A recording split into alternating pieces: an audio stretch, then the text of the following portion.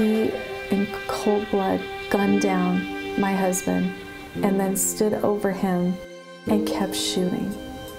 I did come to prison because I did something terrible. I killed somebody. I am only and just a murderer. I was an instrument of destruction.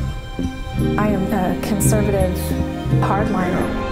And I got the death penalty. I got what I wanted. Nothing changed. I didn't feel better. It didn't work. Coming to San Quentin, though, is actually what put everything in perspective.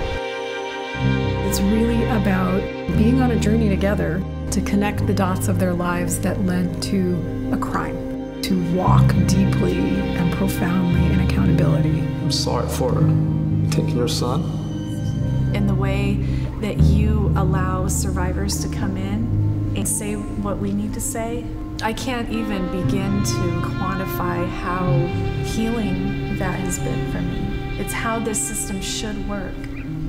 Do you want him to remain on death row? No, not at all. Not at all. Hurt people, and we've been hurting each other forever.